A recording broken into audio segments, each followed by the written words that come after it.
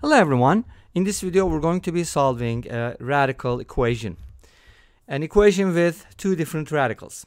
We have the cube root of x plus 1 equals the square root of x minus 3. And we're going to be solving for x values. I'll be presenting two methods, and let's start with the first one. So I'm going to go ahead and present two methods and then show you two different graphs. So for my first method, I'd like to go brute force and raise both sides to the 6th power.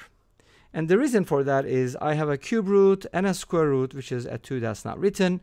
So their least common multiple is 6. If I do raise both sides to the 6th power, then I'll get rid of both of the radicals. So let's do it.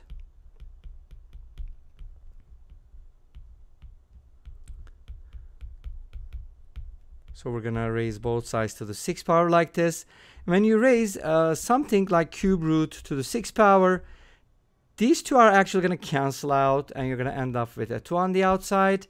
And here, this is a 2. They're going to cancel out, and you're going to end up with a 3 on the outside. So from here, we're going to get x plus 1 squared equals x minus 3 cubed. So that's kind of like, this is not a difference of two cubes or a difference of two squares. They're different powers. So let's go ahead and write this on the left-hand side first. And then let's subtract this and set the whole thing equal to 0. So our goal is to get a cubic equation from here. Okay, let's do that. How do you cube x minus 3? Usually the formula that I use for cubing a minus b is a cubed minus b cubed minus 3ab multiplied by a minus b. So x minus 3 cubed in that sense is going to be x cubed minus 27 minus 3ab is going to be 9x multiplied by x minus 3. And then I'm going to go ahead and distribute the 9x. And x plus 1 squared can be written as x squared plus 2x plus 1. Awesome. Let's go ahead and distribute and simplify this. X cubed minus 27 minus 9x squared plus 27x minus x squared minus 2x minus 1. If you simplify this and of course set it equal to 0, all the time this was equal to 0, right? We're going to get x cubed minus, now we have a minus 9 and minus 1. It's going to make a minus 10x squared. And then we have a 27x minus 2x, which is a positive 25x. And then we have negative 27 plus negative 1, which is negative 28. Okay, so this is our cubic equation. How do you solve a cubic? There are some formulas, there are some different methods, one of which is the following. You can go ahead and get rid of the x squared term first. And to be able to do that, you have to replace x with something. How about x equals y plus 10/3? Do you like it? Probably not. But if you replace x with that everywhere, here, here, and here, you're going to get rid of the quadratic term, which is going to be y squared in this case. You're going to have a y cubed, y, and a constant, of course, with some coefficients. And then you can, solve that cubic equation using this identity. So you're going to get something like a plus b cubed minus 3ab times a plus b equals a cubed plus b cubed. And then here, you can go ahead and replace this with y. And then since your equation is not going to have a y squared, you pretty much got yourself and the same equation, and you can compare these numbers to the coefficients and so on and so forth. Make sense? So that's the idea, and you can solve it. And then after you find the y values, you're going to back substitute using this, and then that's going to give you the x values. But that's only going to give you a single x value, and you can take that, do the polynomial or synthetic or whatever division you want, or factoring, and find the other solution. So there's going to be a total of 3 solutions because this is a cubic equation. Make sense? So that's pretty much how you can solve this cubic equation.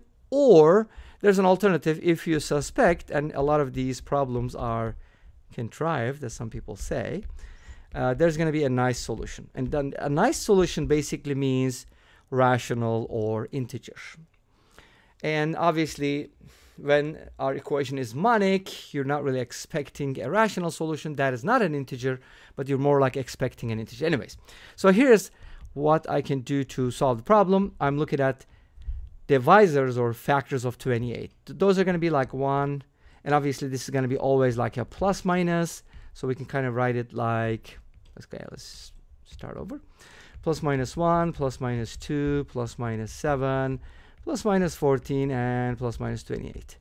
So there are like 10 candidates, and you can test each one, and guess what? At least one of them is going to work if there are integer solutions. So since this is like a competition level problem, there should be, right? Okay, to keep a long story short, I'll tell you what it is. That integer solution is going to be x equals 2. And you can easily verify that. How? You can just plug it in. 8 minus 40 plus 50 minus 28 is basically equal to 58 minus, okay, 58 minus 68. No, actually, this is not the solution. Never mind. What am I talking about? X equals 2 is not the solution. X equals 7 is the solution. Let's go ahead and test it out. 7 cubed minus 10 times 7 squared plus 25 times 7 minus 28. Anyways, you can do that verification. I'm just going to skip through this for the sake of time. And look at the second method. Obviously, the second method is going to be nicer. It's supposed to be nicer, right?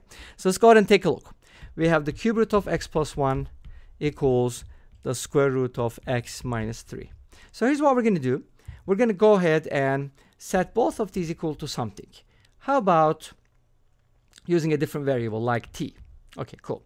Now from the first equation, if you cube both sides, you get x plus 1 equals t cubed. And from the second equation, if you square both sides, you get x minus 3 equals t squared. See how easy that is compared to the 6th power method. I hope you'll appreciate that. Now notice that we can both extract x from these equations. X is going to be t cubed minus 1, and x is going to be t squared plus 3. If two things are equal to the same thing, then they're equal. So t cubed minus 1 needs to equal t squared plus 3. Awesome. Let's put everything on the same side. T cubed minus t squared minus 1 minus 3 is going to be minus 4 equals 0. Awesome. Now what is t? Let's find out. Well, again, you can use the rational root theorem, or whatever, the Cardano's method, the Ferrari's method, or Lamborghini, I don't know, some type of method you can use here. But there's an easier way to do this, because you can basically factor this expression. Like how? T cubed minus 8 minus t squared plus 4. You can kind of break down the negative 4 into this. And then this is factorable by difference of 2 cubes.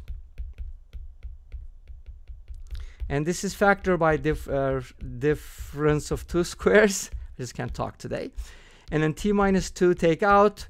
You're going to get t squared plus 2t plus 4. That's going to give us t squared plus 3t, because we're going to have an extra t from here.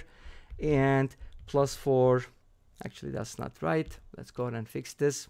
Sorry. It's going to be t squared plus t, 2t plus 4 minus t plus 2. So it's going to be t squared plus t plus 2 equals 0. And obviously, you're not going to get real solutions from here, but that's perfectly fine. Oh, okay.